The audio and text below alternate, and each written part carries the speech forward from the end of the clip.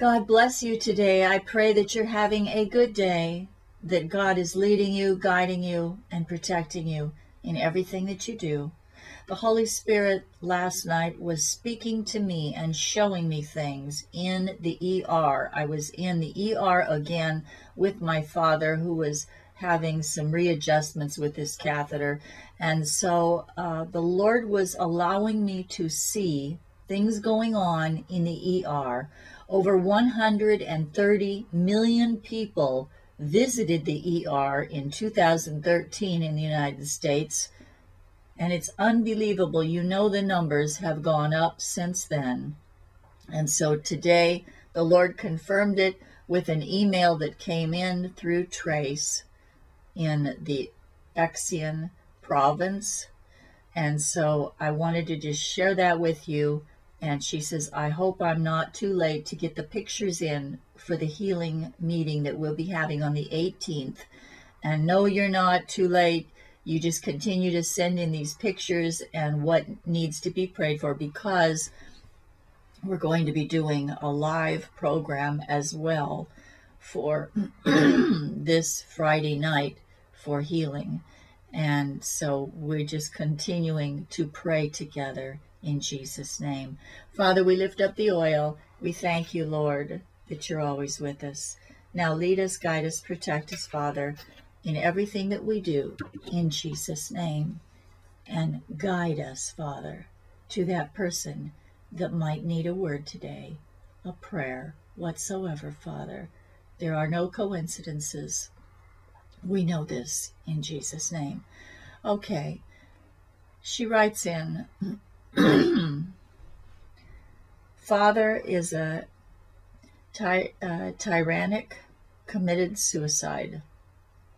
Mother, handicapped. Get a picture for this.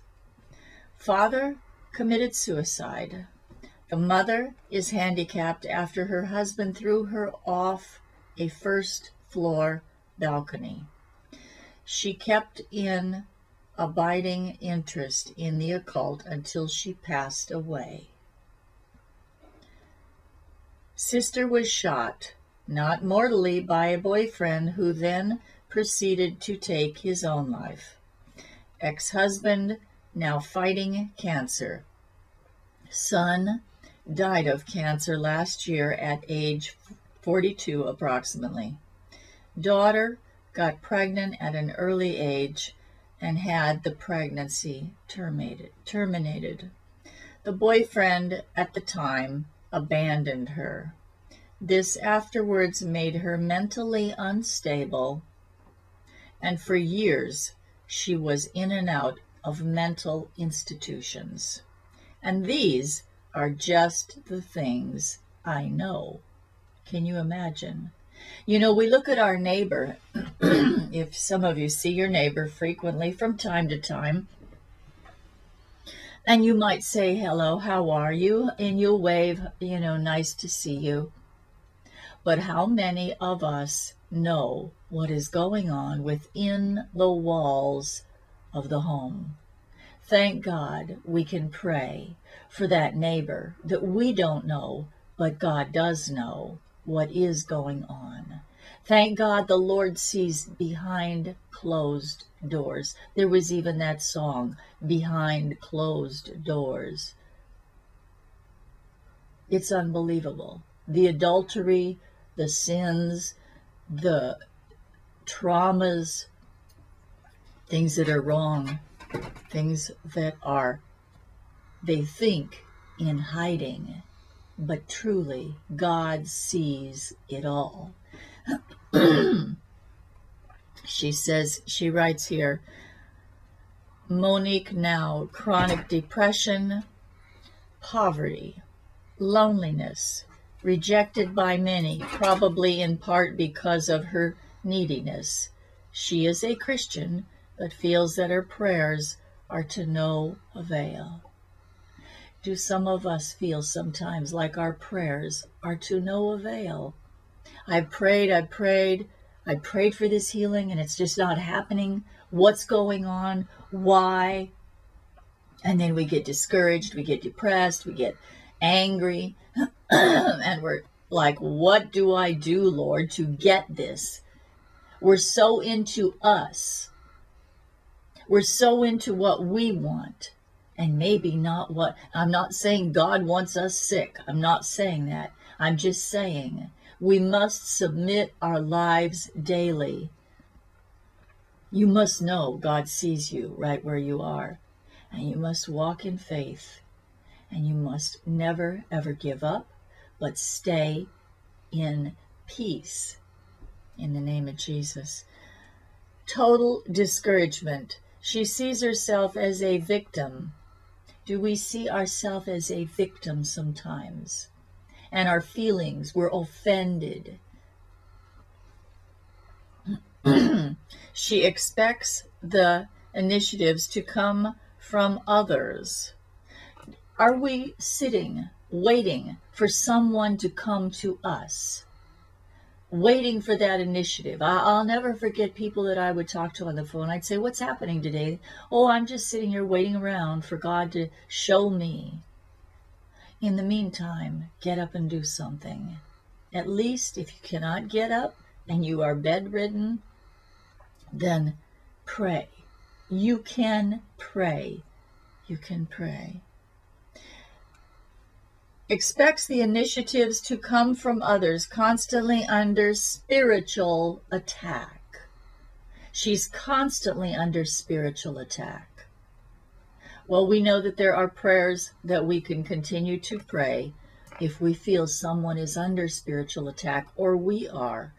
It says, the word says, continue to rebuke the devil and he will leave you.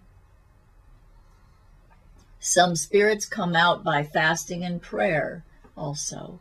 So whichever way the Lord leads you, you need to find your space with the Lord and say, what do I do, Lord? Do I fast? Do I of course, you're going to continue to rebuke him, but you must stay in the Word.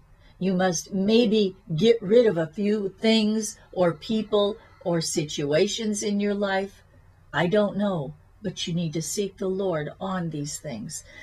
Yet the lady is the first person who spoke to me about Jesus in terms I found moving.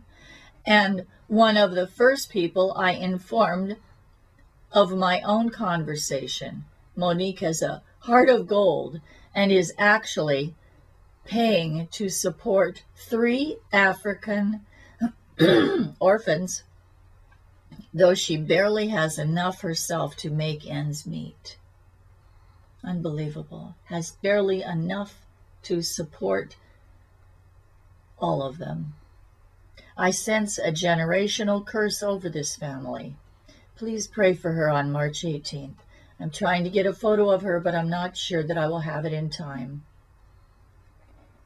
That this dark cloud be lifted off of her and her loved ones, that the sins of her parents be washed clean by the blood of Jesus, and that the chains of the enemy on her be smitten asunder.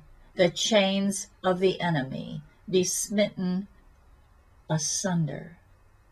Father, we thank you that you go in and you pull out the strong man in the name of Jesus. We thank you that no weapon formed against us shall prosper. We thank you, Father God, that greater is he that is in you than he that is in the world.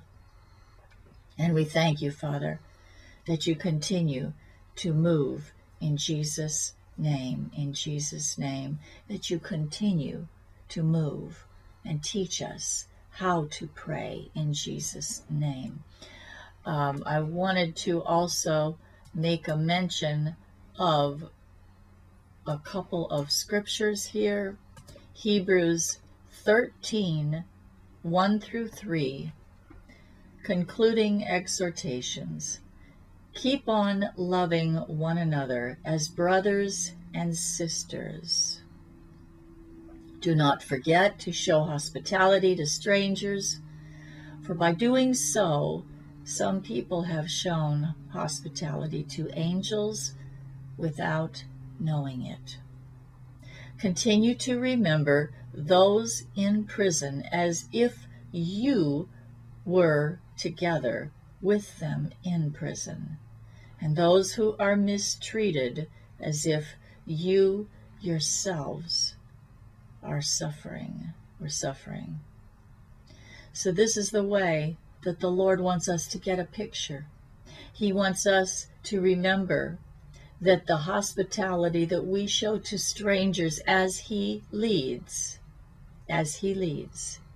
could be an angel, with a special message for you, could be just a person that needs to come closer to Christ, that God is putting in your path, and He's saying, will you take a moment? Will you speak some love to this person? Continue to remember those in prison as if you were together with them in prison. In prison. That's something that a lot of people don't want to think about. When the Lord first called me to go to prison, to jail, actually, it was medium security jail, Wayside Honor Rancho in Castaic. For 8 years, I ministered there. I knew the Lord was sending me there. He told me before I was even going. And then the 3 chaplains came up to Stephen and I, and they said, we want you to come. And I said, I already knew that. The Lord already showed me that. There was no surprise to me. I was just thankful that, okay, now it's beginning. Now that season is beginning. And I began to think, people would ask me, they'd say, well, who do you know in jail? And I said, I don't know anybody in jail, but God told me that I'm going, and so I'm going. But I'll tell you one thing, every single time that we went in jail, we didn't know what the Lord was going to have us say, because we ministered at that moment. He put the words in our mouth. You may not know anybody in jail.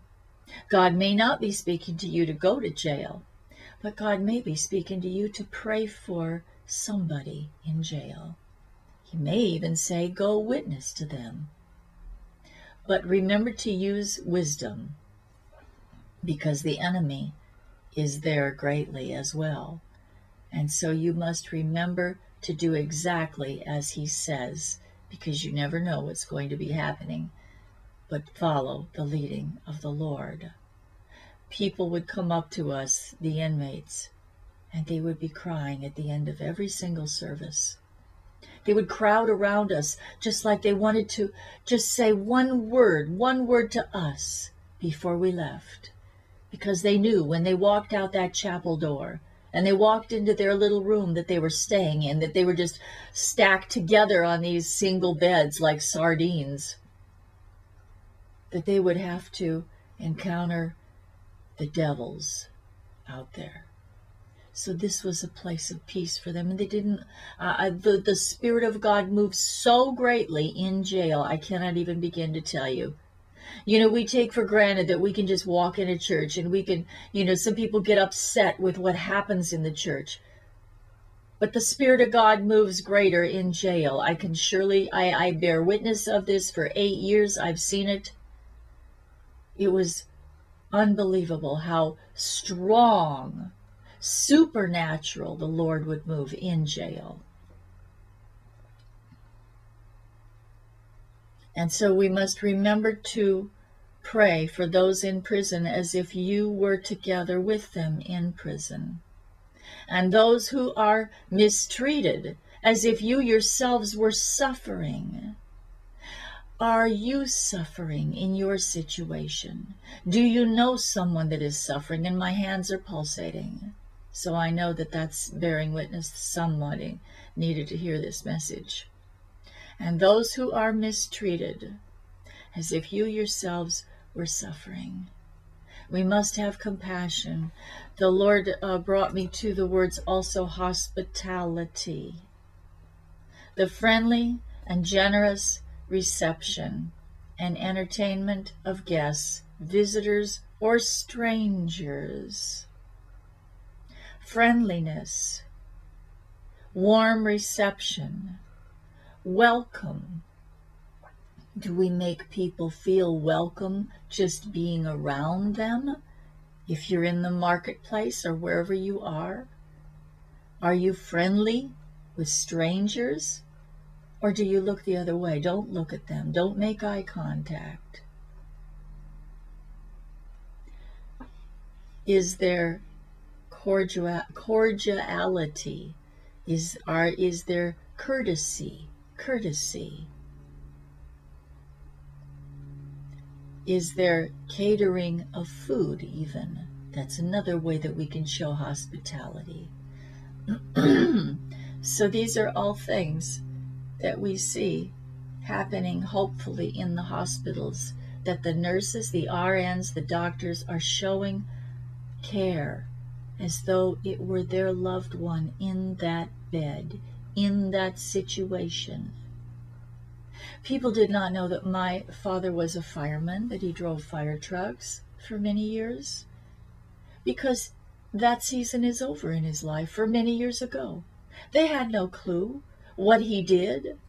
When you look at somebody walking on the street, you look at someone sleeping on a bench, you have no idea what happened in the seasons before in their life. You have no idea who you're really talking to. Could be a multimillionaire that just lost it all. You just don't know. So it's very important that we ask the Holy Spirit, what do I do? What do I do here, Lord? What do I do? Well, number one, we can pray. That is the very number one thing. And that is what the Lord wanted me to talk about today. The other sad thing that I noticed in the news was that Colorado visitors are using pot and ending up in the ER. This was February 25, 2016. Over a year ago, this article was posted by CNN. Weed-related emergency room visits are on the rise in Colorado since voters approved the legislation of rental marijuana, 2012, and the sales began in 2014. And these incidents are increasing more dramatically among out-of-state visitors, according to research published Wednesday in the New England Journal of Medicine. This isn't the first time we've seen the negative impacts of marijuana. A case of use in Colorado published in 2015 found increases in marijuana-related traffic deaths, hospital visits, school suspensions, lab explosions, and pet poisonings. In that study, marijuana-related ER visits increased 57% from 2011 to 2013. What do you think they are today? What do you think's happening today? And it's unbelievable. It's just unbelievable. It's just so sad. We see, it says the findings of this study also have implications for other states where recreational marijuana is legal, such as Alaska, Oregon, and Washington, the authors said. The biggest thing needs to be a public education campaign, said a lead investigator, Dr. Howard Kim, following a fellow in emergency medicine at Northwestern University Feinberg School of Medicine and an emergency medicine physician at Northwestern Medicine. It is so sad. Father, we just stop and we just thank you for this day, Lord. It is so sad what's happening in the world, Lord. But you see everything. You place us exactly where you want us, Father. Now we lift up all of this, Lord, to you. We ask you, Father, to use us to pray peace into somebody's life today. We pray that people will be looking at us and asking us to pray for them, to share with them about our life, that we may draw them, Lord, closer to you, that you will draw them, Holy Spirit, to us so that we can be a witness for you in the name of Jesus. Now, Father, bless us as we go our way. Help us, Lord, to be good examples, good witnesses for you in everything. in Jesus' name. A sobering day we are in, a sobering day. I love you. Thank you so much for your gifts, donations to the ministry. Thank you, Kathy. Thank you, James. Thank you, Donald. Thank you, Larry. In the name of Jesus, we lift these up, Lord. We ask you to bless those that have given, those that are praying. Father, bless them. Father, we ask that you bless us this day, and that, Father, you use us in the greatest way you can use us in this final hour, this final season we find ourselves in Jesus' name. I love you. Have a blessed day, and be listening for the voice of the Holy Spirit. For he said he will lead us and guide us into all truth. So we must keep our ear to him. In Jesus' name, have a blessed day. You never know where he's going to put you today. I love you.